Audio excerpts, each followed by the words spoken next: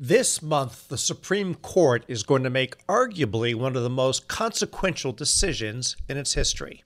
Supreme Court is at the center of the presidential election. It has agreed to decide if Colorado went too far in banning Donald Trump from its ballot. Colorado's top court ruled 4-3 to remove Trump from the primary because of his role in the deadly siege at the Capitol. The Colorado Supreme Court made its decision based on Amendment 14, Section 3 of the Constitution. Chances are the 14th Amendment isn't near the top of your most familiar constitutional amendment list. It's really simple. If you've taken an oath to support, protect, defend the Constitution, and then you engage in insurrection and rebellion, you can't serve in office again unless Congress, by 2/3 vote, allows you to. That's the rule. It's super simple. This is a constitutional question that clearly demands some clarity from the High Court. The argument made by the Colorado Supreme Court follows the logic of a law review article from last year. That article was co-authored by this man. I don't think we were ready for this. This is an article that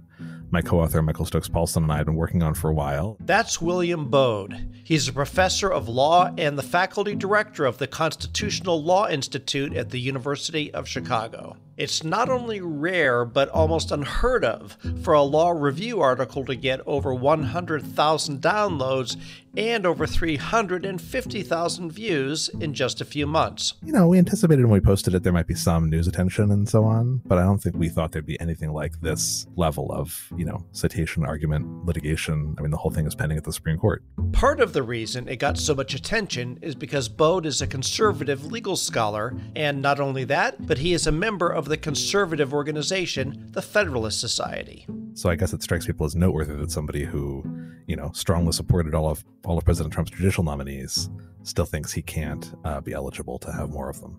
Baude is also an originalist, meaning his scholarship focuses on history and research to interpret the Constitution how it would have been understood at the time that it was written. So when he first sat down to write about Section 3, he wasn't actually sure what he would find. Most of the time we were writing it, I didn't actually know how it was going to come out, what all the answers were going to be. We started writing it to say, this is an important clause of the Constitution. People aren't taking it seriously. We need to work through its meaning. And it wasn't until I learned more history and learned more about all the sort of historical insurrections before Section 3 was enacted that I realized how clear it was that January 6th was an insurrection. And I even thought about, should we not post this right now just because this is going to be potentially so controversial or potentially so explosive? Should we just hold off and wait? But I felt like our duty here is to conduct research, and so we probably ought to publish our research once we've done it. Maybe you think that January 6th wasn't an insurrection. Maybe you think that it was, but we can't say Trump participated in it. Or maybe you think both of those things are true, but he should still be allowed on the ballot. This isn't an episode about what should happen, it's about what could happen. And whether Baude is right or wrong, understanding the legal theory behind the arguments is crucial to understanding what decision the Supreme Court might come to. And as we walk through the scholarship on Section 3, it'll become clear that this is far more complicated than you might think. And there could be worse outcomes than Trump simply being on or off the ballot. I have no idea, how much credit or blame our contribution deserves. I'm not used to the idea that just sort of abstract reasoning with the Constitution could have such a major effect. Welcome to Big Brains, where we translate the biggest ideas and complex discoveries into digestible brain food. Big Brains, Little Bites from the University of Chicago Podcast Network. I'm your host, Paul Rand. On today's episode, the legal scholarship behind one of the Supreme Court's biggest decisions and what the fallout may be.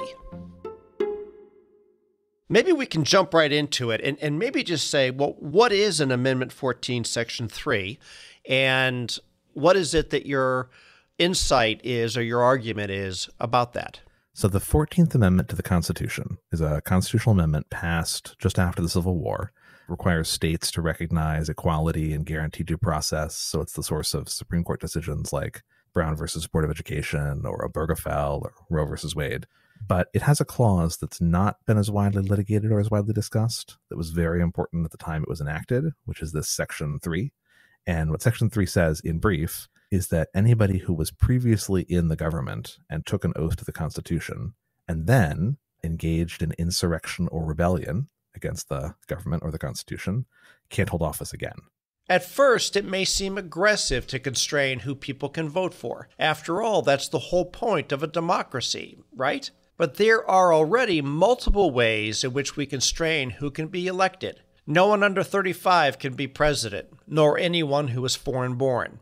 Of course, when it comes to Trump and the upcoming Supreme Court decision, there are two crucial questions. So the two places that I struggled with the most as we were writing it, that I thought were close calls, were the question of what is an insurrection. Yep. And the second was this definition of engage in, and this question of whether the speech plus the dereliction of duty is enough to count as engaging in insurrection. And that took a sort of close read of some of the historical materials before I realized how close of a fit it was. We'll start with the first question. Why is Baude so confident that this was an insurrection? This is a sort of a issue of interpreting the Constitution. So the central things people usually use to interpret the Constitution are the text, the structure, the historical context, any sort of precedents we have from court and from history. I think an insurrection in historical context meant concerted, forcible resistance to the authority of government to execute the laws. So there are historical examples of this, like the Whiskey Rebellion. Right. It's called the Whiskey Insurrection at the time, or Fry's Rebellion, or lots of examples of the use of force by the Klan and by others. Not just using force, not just resisting the government, but resisting the authority of the government. And we argue that's exactly how we have to see what happened on January 6th, 2021. As Baude writes in the article, quote, "It was not merely a protest of a particular legal measure, but a forcible prevention and disruption of it. And it was not the disruption of just any legal measure, but of one that was itself central to the allocation of authority under our Constitution," unquote. That was an attempt to resist the authority of government to count the electoral votes. And that was sort of the reason that they targeted Congress on that particular day. This is our capital! It's up to us people now, the American people. What are you ready to do? One more time. What are you ready to do? And whatever it takes, I'll lay my life down if it takes. Absolutely. That's why we showed up today. The one thing that I get a little stuck on in this is that the Department of Justice has brought a number of cases against participants, but I don't believe that any of them have been charged with insurrection. So if the DOJ can't see their way to proving this is an insurrection, then why should the Supreme Court? So one thing to keep in mind is I believe that this insurrection provision has been on the books, so to speak, since before the Civil War ended, since before Section 3. I think it dates all the way back to 1862 in various incarnations. And I believe nobody's ever been convicted under it. So federal prosecutors generally like to bring charges where there's a kind of tried and true path to conviction, Yep. And I do think that just makes it, for a prosecutor, a stranger prosecution to bring. It's also just a very different question to ask, whether you should put somebody in prison. And that's a question that goes to a jury and that we expect prosecutorial discretion about, than it is to ask whether they can hold public office again. Right. And the purpose of Section 3, which is sort of funny, at the time, the thought was we shouldn't just try to put everybody in jail who fought in the Confederacy. That would be cruel and just sort of extend the divisions of the war. I mean, what they did was a crime, but we shouldn't just prosecute them all. And so Section 3 was seen as the kind of the safer alternative. Like, let's let them go about their lives. Let's not try to have a massive punitive retaliation. So it's sort of strange that now we're more comfortable bringing prosecutions against a former president than we are applying Section 3 to him. So let's say the court agrees with the argument that January 6th was indeed an insurrection.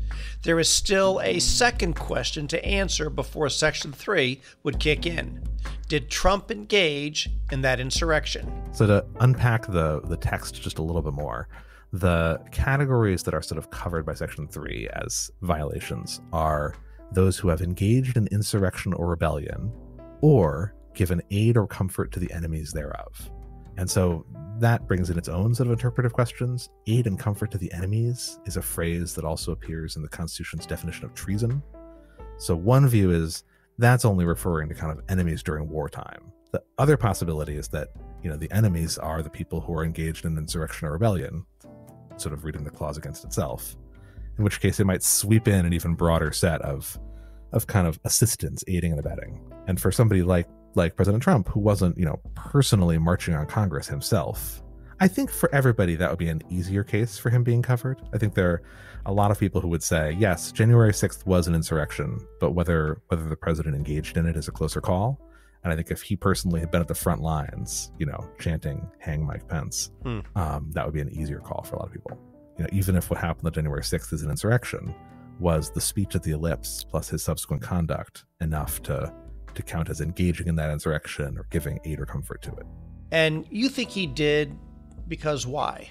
We relied heavily on the January 6th report from the House Committee in Congress, which engaged in a huge amount of fact-finding about this. That's what a lot of courts and other public actors have relied upon. There are arguments that report's incomplete and that there's another side of the story. So at the trial, President Trump had the opportunity to put in, additional counter evidence. He didn't really do that, but you could also imagine that happening. And so we even say, you could imagine President Trump one day is going to take the stand in one of these proceedings and testify under oath about what really happened and why he did what he did. And, maybe that'll be credible. Maybe that'll change the story. But we're sort of on the firmest ground when it comes to the meaning of the Constitution. What it meant to engage in insurrection or rebellion at the Civil War is something they talked about a lot, and they were pretty clear. It didn't just mean the people who carried guns as Confederate soldiers, that it included legislators who just provided sort of, abstract support for it. We're going to walk down and I'll be there with you. We will never give up. We will never concede. It doesn't happen. You don't concede when there's theft involved. And to use a favorite term that all of you people really came up with, we will stop the steal. All Vice President Pence to do is send it back to the states to recertify. And we become president, and you are the happiest people. There's an opinion by early Attorney General Stanberry, who specifically says that inciting people to engage in rebellion is a form of engaging in rebellion. Because you'll never take back our country with weakness. You have to show strength, and you have to be strong.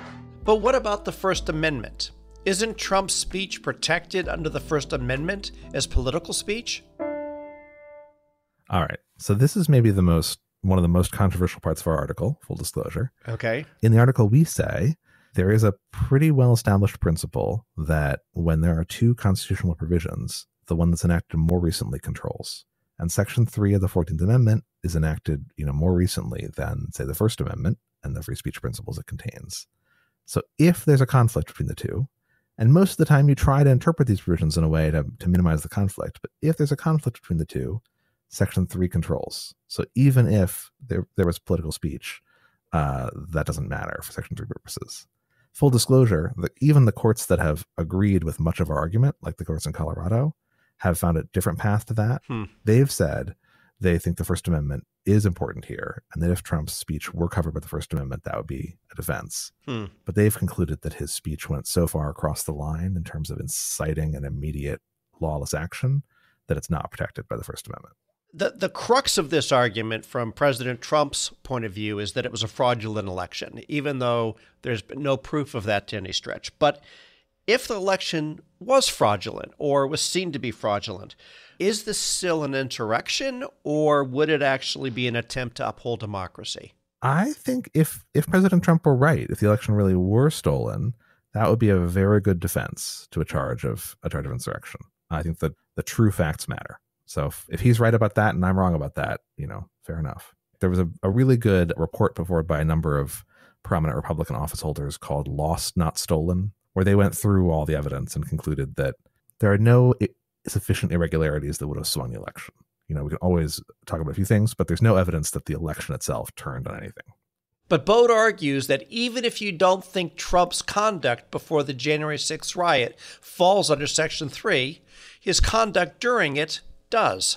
I also think that in the specific case of President Trump, even once the insurrection had started, his failure to do anything, he had a duty to take care that the laws are faithfully executed. During the attack, those closest to President Trump privately urged him to take action and tell his supporters to stop the assault. House Republican leader Kevin McCarthy spoke with him from the besieged Capitol. His son, Donald Trump Jr., and several Fox hosts texted White House contacts to tell Trump to address the crowd. Hours passed before President Trump did anything to address the insurrection. And his failure to do something is different because he was the person in charge of enforcing the laws. While this was happening at 2:24 p.m., Trump tweeted from the White House, criticizing Pence for not having, quote, the courage to do what should have been done. There's certainly been arguments, media-wise, of your paper and what it means. And there's some dialogue that says, well, if we're going to call January 6th an insurrection, then we have to also look at things like the Black Lives Matter protest, and they set fire to a courthouse in Portland. The main battle line is here, outside the federal courthouse. Hundreds stormed the federal courthouse and tried to barricade agents inside by wedging the doors shut with wooden boards. And doesn't that mean left-wing politicians, maybe even President Biden, have given aid and comfort? How do you hear that? And do you say, listen, yes, or credible, or wait a minute, that's not the case? Look, I mean, I think that is tapping into an important principle, which is this is not a one-time excuse to go after President Trump. If there are other insurrections and other politicians are participating in them, then yeah, Section 3 applies to them. I do think when you look at the facts, they all get a little complicated. Section 3 requires it to be not just a riot, but an insurrection. So a challenge to federal authority, not just state authority, but to federal authority. Yep. You know, I think you can make arguments about Portland or about there was a sort of attack on the White House a couple of years ago. I think you can make arguments about those, but they are a little complicated. Okay. We are watching a period where the person that is the Homeland Security chief is being looked at in terms of impeachment. And the House Homeland Security Committee is holding its first impeachment hearing for Homeland Security Secretary Alejandro Mayorkas. House Republicans are accusing Mayorkas of failed leadership on border issues, with Chairman Mark Green calling him a threat to national security, saying Mayorkas has broken his oath to this country. And so I started looking at this and saying, well, how far do you take this? And if indeed this case is, if we don't have Section 3 tied to a conviction, so say, for example, this idea of Mayorkas and that he's giving aid and comfort to an insurrection and we don't have to have a trial for him. It's just self-evident and he wants to run for office again. How does that play and where's the boundaries on this? No, look, I mean, I do think one of the reasons that we wrote the article is I think it's important to try to think through these principles and to think through the meaning of the Constitution, you know, in advance rather than just making it up for every new political controversy. I do think the threshold for an insurrection is high, you know, that it requires a real challenge to the authority of the government, and that's not something that's true most of the time. That said, I recognize the world we live in, and I recognize we live in a world where right now people seem to be eager to take any legal argument they can think of and use it as an excuse to stop the other side. Yes. That's a difficult time for sure. But I feel like, I don't know, if our system can't handle the truth about the Constitution, I don't know what else we're supposed to do. So let's say you agree with Baude that January 6th was an insurrection and that the former president engaged in it under the wording of Section 3. There are still several legal arguments that the Supreme Court may choose to follow that would keep the amendment from applying to Trump. But many of those arguments could possibly lead to a far more terrifying constitutional crisis. That's after the break. If you're getting a lot out of the important research shared on Big Brains, there's another University of Chicago podcast network show you should check out. It's called Not Another Politics Podcast. Not Another Politics Podcast provides a fresh perspective on the biggest political stories, not through opinions and anecdotes, but through rigorous scholarship, massive data sets, and a deep knowledge of theory. If you want to understand the political science behind the political headlines, then listen to Not Another Politics Podcast, part of the University of Chicago Podcast Network.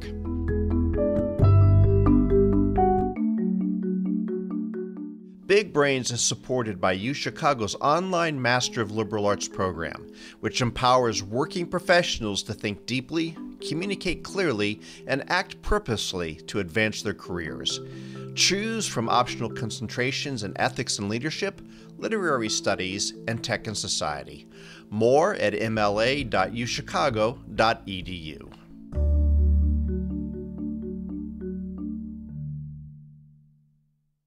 Since Baude published his article, and especially after the Colorado court decision, there have been a series of counter-arguments playing out in the media and among the legal profession.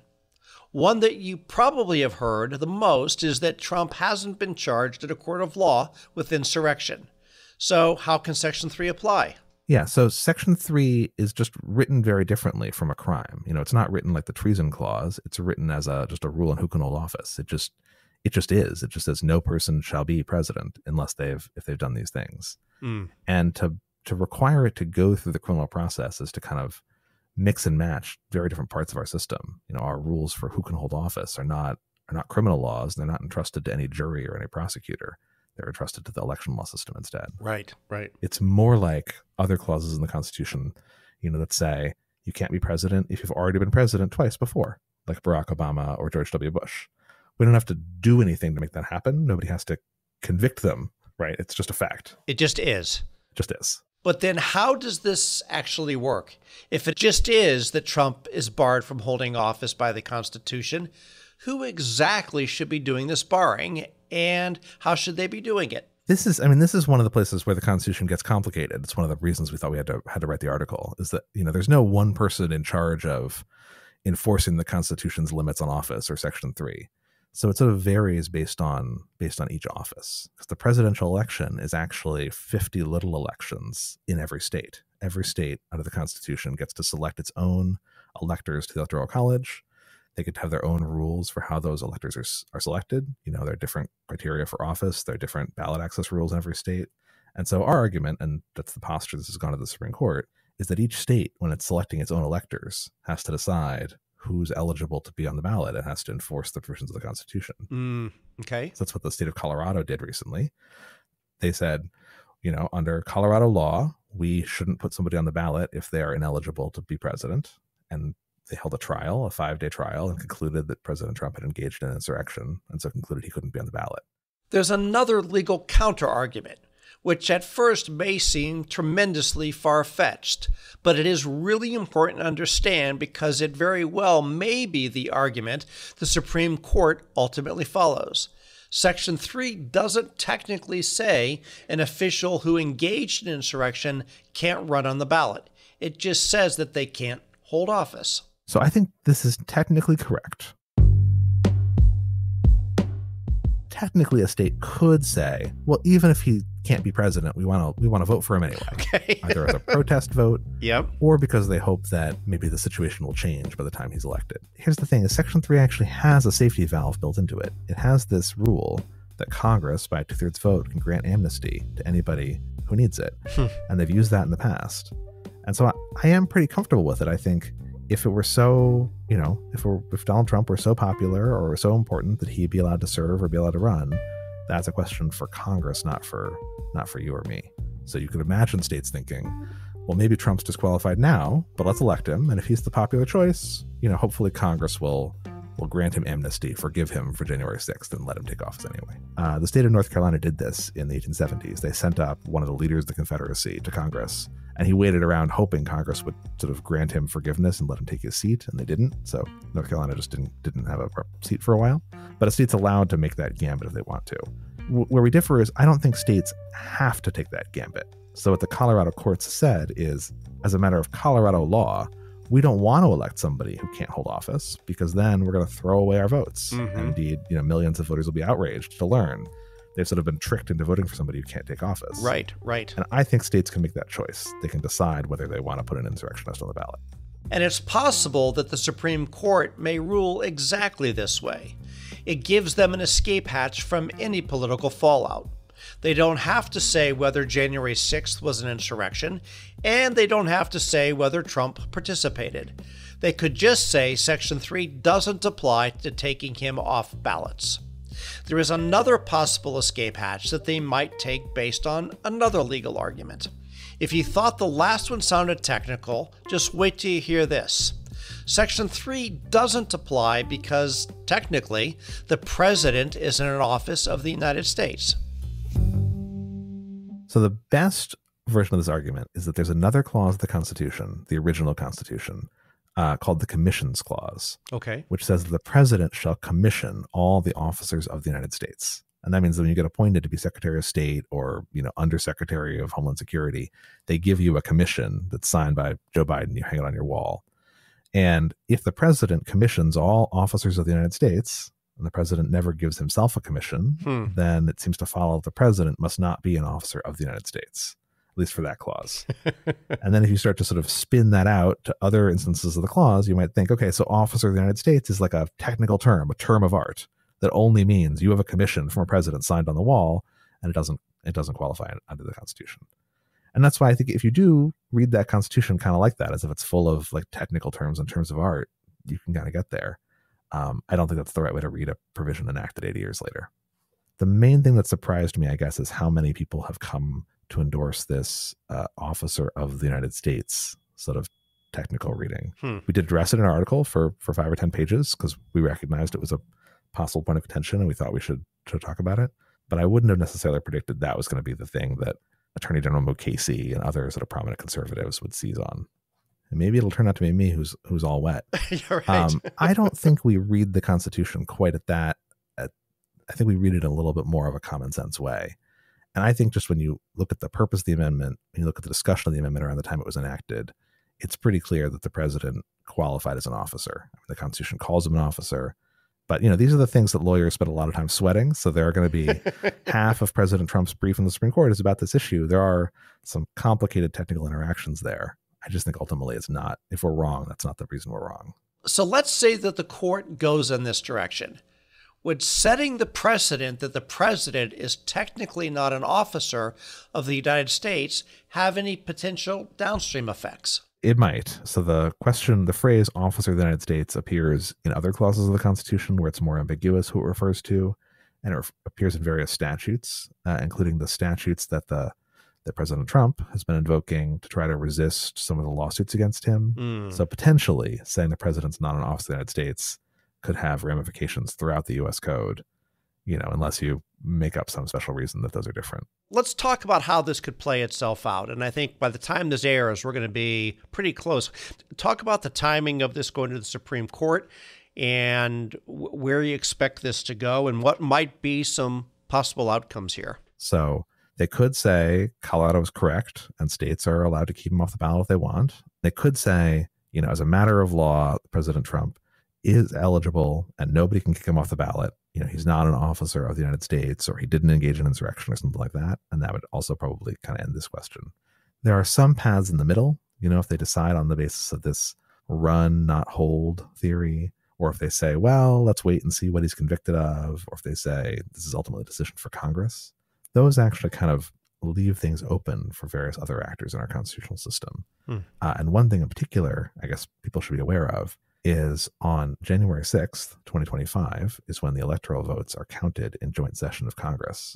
And one of the big questions is, does Congress have a role to play in that session in deciding whether the president's eligible? Can they say, you're casting electoral votes for somebody who can't hold office, those don't count?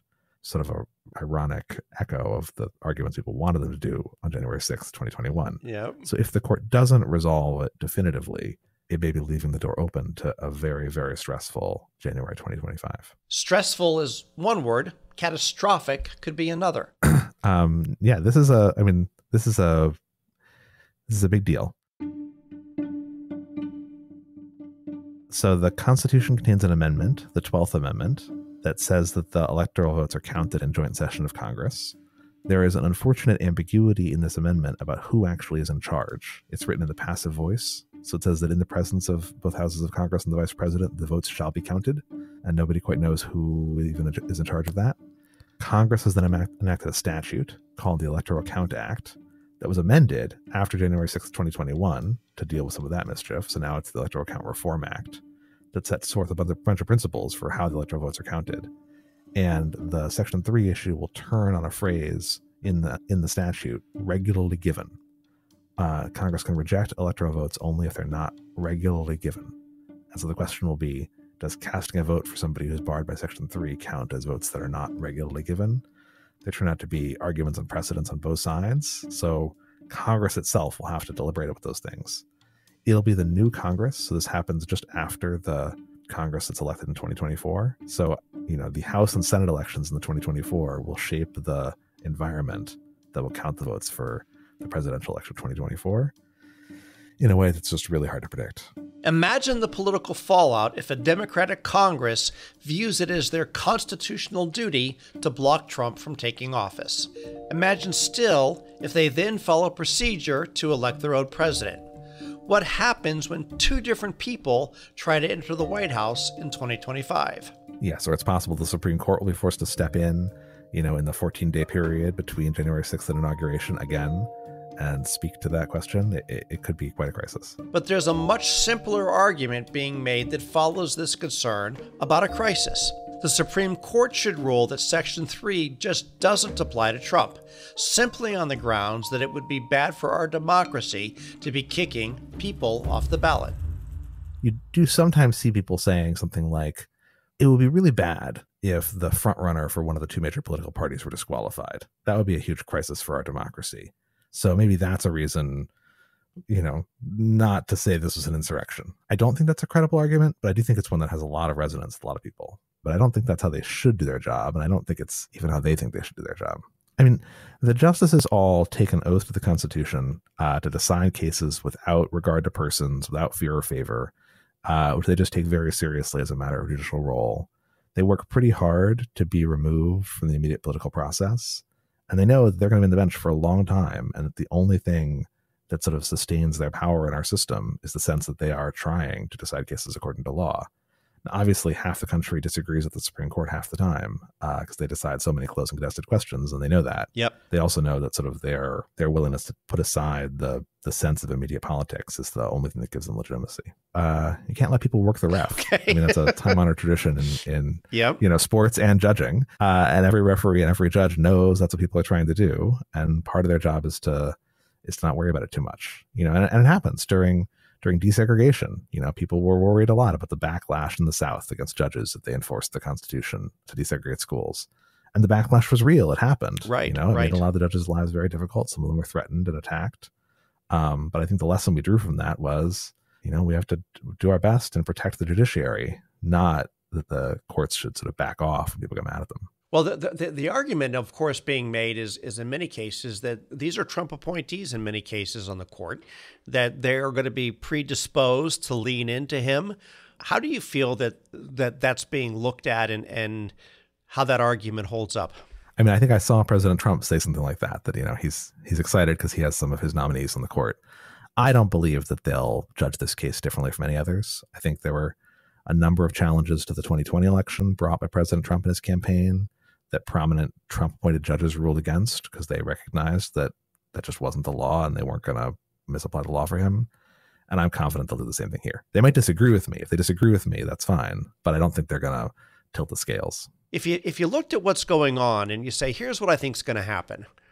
If you had to give an educated best guess of what's going to happen, where do you want to take this? This I'm happy to talk about it, but I find it really hard to predict. I think if you look on the prediction markets, they say there's a 80% chance the Supreme Court will reverse and a 20% chance they'll rule against Trump, and affirm the lower court. 80-20. Yeah. But I don't know, when you think it through, the thing is the Supreme Court has to sit down and write an opinion, provide an explanation to the country for why they're doing what they're doing. Yep. And I think it's just very hard to figure out what opinion really holds water as a legal matter that explains why the Constitution doesn't apply here.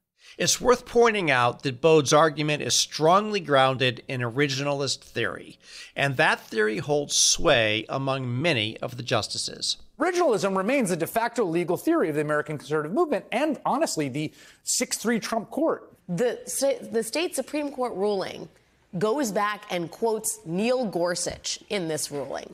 It's specifically targeting a decision that Neil Gorsuch made, a ruling he made in 2012 as an appellate court judge in Colorado, where he recognized it is in a state's legitimate interest to protect the integrity and practical functioning of the political process that permits the state to exclude from the ballot candidates who are constitutionally prohibited from assuming office. In addition to being strict constitutionalists, these justices tend to love to send things back to the states and tend to really be proponents of states' rights. My hope is that in the end, when they sit down to try and write it, they'll realize that, like it or not, this is where the Constitution takes us. But I'm not sure.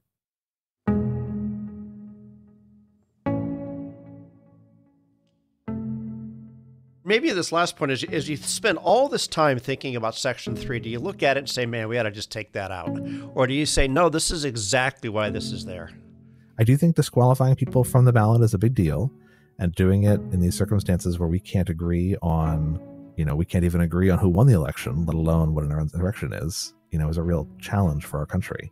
I'll say this, I do think in a healthy democracy, you don't need these kinds of disqualification provisions. You just put everything on the ballot and you just trust the people to sort things out. And unfortunately, Section 3 was enacted out of fear that we didn't always have a perfectly healthy democracy. And so I guess I do think the generation that wrote Section 3, that wrote the 14th Amendment, had just been through a civil war. And so they had a lot of thought about what do you have to do as a matter of reality to try to bring the country back together while also ensuring that this doesn't happen again. And I think we've maybe lost sight of the real hard questions about how to govern the country through that kind of division. We're maybe still in the middle of the division, so we don't yet have the perspective.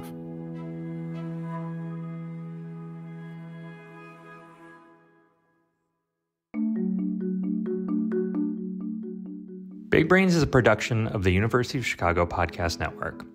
We're sponsored by the Graham School. Are you a lifelong learner with an insatiable curiosity?